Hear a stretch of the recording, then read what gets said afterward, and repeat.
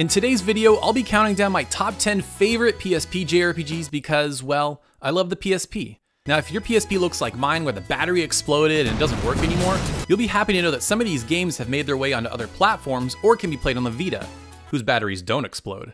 In any event, if you love JRPGs and list videos, be sure to subscribe for more, and if there's anything about the PSP you should take away from this video, it should be this.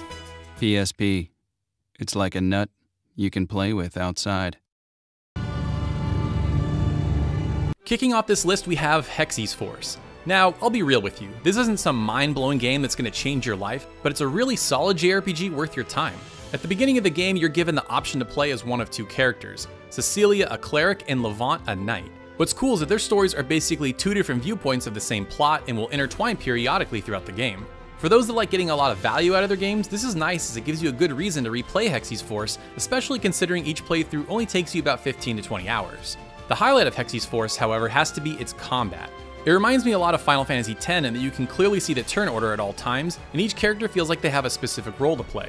Even though the dungeons are pretty bland, they're made more enjoyable because of the combat.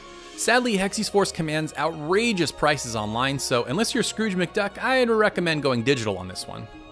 Now I'm sure a lot of you want me to turn in my JRPG card for putting Crisis Core this low, but allow me to explain. First, let's talk about the good stuff. When it comes to the Final Fantasy VII compilation, Crisis Core is probably the best thing we got from it. I mean, we didn't even get Before Crisis in the West, Advent Children was just weird, and Dirge of Cerberus was, yeah, it was something. Crisis Core gave us a much needed backstory on Zack, arguably the most important character in all of Final Fantasy VII.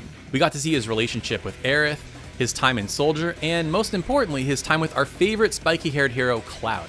Unlike Final Fantasy VII, Crisis Core was an action RPG. The combat was pretty solid, if not a little bit clunky. What I really did not like was the slot machine system for limit breaks. I never really understood it, and it felt like the game was taking control away from me.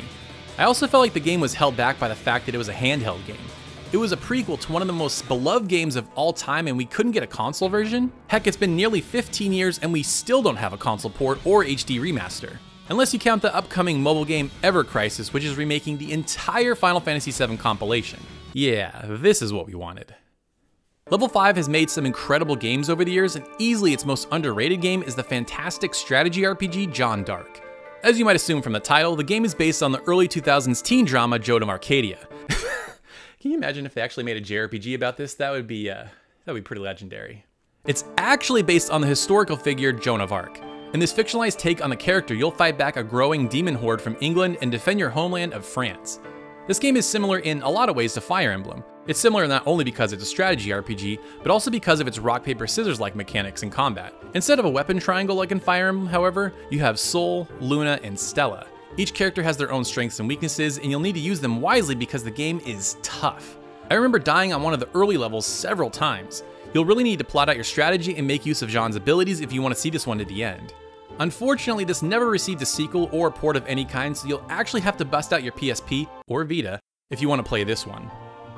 Over the years, the Kingdom Hearts franchise saw a lot of spin-off games, but one of the very best of these was Birth by Sleep. Admittedly, this is one of the dumbest titles for a video game I've ever seen, which is really saying something when one of the other games in the same franchise is a math problem.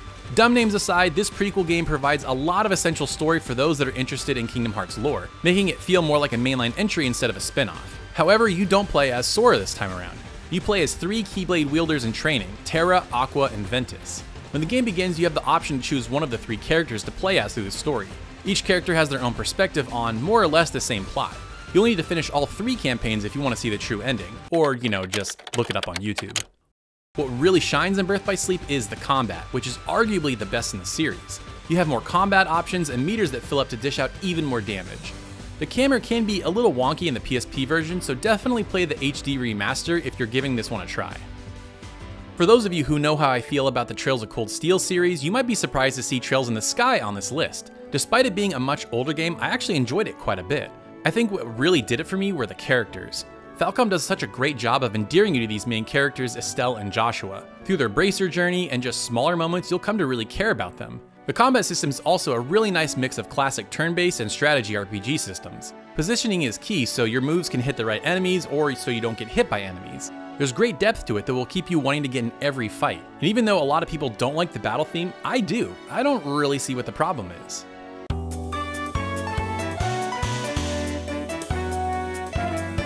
Now you could play the PSP version and have a great experience, but I would highly recommend the PC version. It looks better, runs better, and has a ton of extras to make your time with the game that much better. And for those that really don't like the battle theme, you can always mod it out with something else. Persona 4 and Persona 5 get all the attention, but this new style of Persona games all started with Persona 3. Admittedly, the game is a lot darker in tone. When you think about it, it's kind of amazing that a game where you can do this spawned a game like this. Only Atlus. The same core gameplay of dungeon crawling mixed with life sim aspects is all here, though not nearly as enjoyable as Persona 4 or 5 in my opinion. My main gripes are the dungeon's repetitive layouts and the stamina system. You can't dungeon crawl for too long, otherwise you get fatigued. A few new features added to this portable version is the ability to finally control your other party members manually, and the addition of a female protagonist. This is a pretty welcome addition as Persona 4 and 5 don't have this same option. The one huge issue with the PSP version though is, well, you're a dot. Due to hardware limitations, Atlus had to strip out a lot of features to get it to run properly, including the ability to explore areas.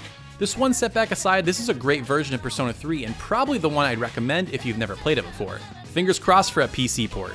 Oh, and did you know that Vincent from Catherine's in the game? Because he totally is, and that's pretty cool. One of the games I credit with helping me get back into gaming is Lunar Silver Star Harmony. This remake of the Sega Saturn and PS1 original is the perfect encapsulation of what a classic JRPG should be, mainly because it kind of started all the tropes the genre is known for today. You have your childhood friend who becomes a love interest, collecting MacGuffins, saving the world, and much more. Lunar just feels cozy. It's like curling up next to a fire on a cold winter night. In Lunar, you play as Alex, a boy whose curiosity sets the stage for a globe-trotting adventure. I love how innocent the story starts out. It's just some friends wanting to explore a cave, but then it becomes so much more. I mean, really, who didn't grow up pretending to go on adventures like this, hoping it would somehow become real? Like any good JRPG, you'll build a party full of colorful characters, each of whom fulfills a specific role in combat. The combat system is a turn-based one that has other elements like spacing to keep in mind. Admittedly, it can get a little easy near the end of the game, but still manages to stay fun throughout. If you consider yourself a fan of old-school JRPGs, then Lunar Silver Star Harmony is one you absolutely have to check out. Unquestionably, one of the best games on the PSP is Tactics Ogre Let Us Cling Together. This remake included so many new features and quality of life updates, making it the premier way to experience this game. Some of these features included a revamped experience system, a crafting mechanic, and my personal favorite, the chariot system. The chariot system allowed you to rewind the battle up to 50 turns in case you made a big mistake. Considering how many troops you bring into combat and how long some of the fights could take, this is a godsend. Anyone that's ever played a strategy RPG before will know how frustrating it can be to spend an hour plus on a battle only to lose and have to start all over. Seriously, it's pretty much the worst. As far as the story goes, the central plot centers around warring factions vying over control of the crown. However, at certain points of the game, you're given story choices that drastically affect how the plot plays out. I can remember when I played this game for the first time, I was hunting down a particular character that a friend of mine had in their party. If you love a good strategy RPG, then Tactics Ogre is a must-play. I'm sure you all saw this one coming sooner or later, but it had to make the list. Simply put, Final Fantasy Tactics War of the Lions is one of my favorite games of all time, and arguably one of the best strategy RPGs of all time. You'll get sucked in with Ram's story and the political intrigue that follows, get addicted to the incredible depth of gameplay, and probably end up wanting to replay it with different characters and classes because it's that good. I think what I love most about the gameplay is how you can customize your team. You can mix and match abilities from all kinds of different classes to make the ultimate soldier, or just wreck everyone with Orlando. What makes War of the Lions so special is just how many new things that's added to this version. We've got new classes like the Dark Knight, new characters making cameo appearances like Balthier, new levels, animated cutscenes, and tons more. Sadly, War of the Lions does have this annoying slowdown for certain attacks and abilities that stains an otherwise perfect game. I still can't believe this game is stranded on PSP. It truly deserves a PC port at the very least. Here's hoping Square will come to their senses and do the right thing. And my favorite PSP JRPG and my favorite PSP game is E7. Now I'm sure a lot of you are asking, why isn't War of the Lions #1 when you had it in your top 10 JRPGs video when E7 didn't even make that list? Good question. Honestly, it really came down to this. When I beat E7 for the first time, I immediately started up a new file and started playing again. That's just how much fun I had with it. This was the first entry in the series that introduced the character swapping battle system the series is now known for. At the time, there really weren't any other action RPGs that played like this, especially not on the PSP. Like any good Ys game, the highlight is the bosses. They all have super fun mechanics that make you want to replay them. The story is whatever. It's typical JRPG fare where you go to the Sand Town, the Snow Town, and the Forest Town. Not a ton of creativity, but honestly it was kinda nice for keeping the environments fresh and different throughout the game. Thankfully, E7 has been ported to PC, so you now have another way to play this excellent game. Now, if you want even more PlayStation Top 10s, click into this playlist right here, where I share the 10 best JRPGs on every Sony home console. And if you enjoyed this video and want more, be sure to subscribe. It's free, so what have you got to lose? Thank you so much for watching, and we'll see you next time.